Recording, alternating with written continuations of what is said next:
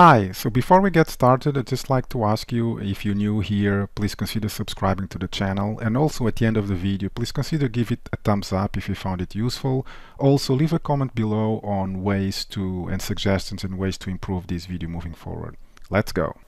Hi, in this video I'm going to show you how to set up a simple Gradle project to work with Mockito 2. So the first thing we're going to do is we're going to create a new Gradle project. So make sure you select Gradle.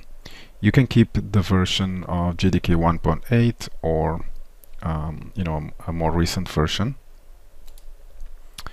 And the group ID, as usual, is craft of programming.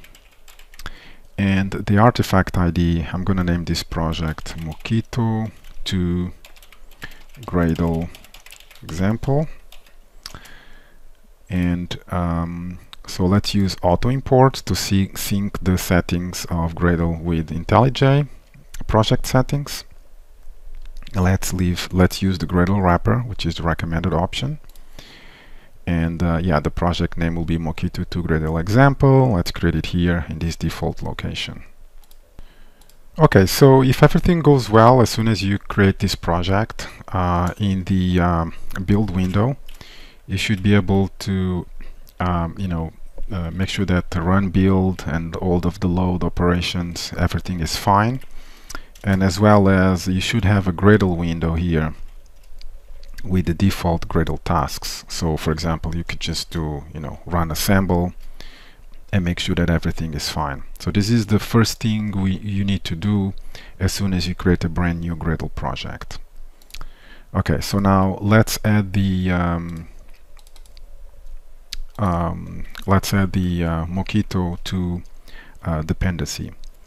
So what we're going to do is add the JCenter repository to our configuration, as well as a dependency, a test compile dependency with Mockito 2. So we could just use this way. So it's org.mockito for the group. The name of the artifact is Mockito core, and we could use any version greater than 2. So we could use this.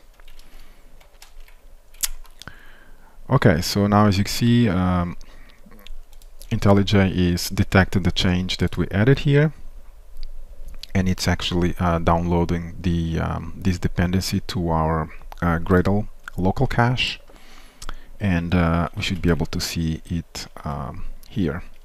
As you can see, we got the dependency here, Mockito core version 2.28, so that's the latest version, 2.plus.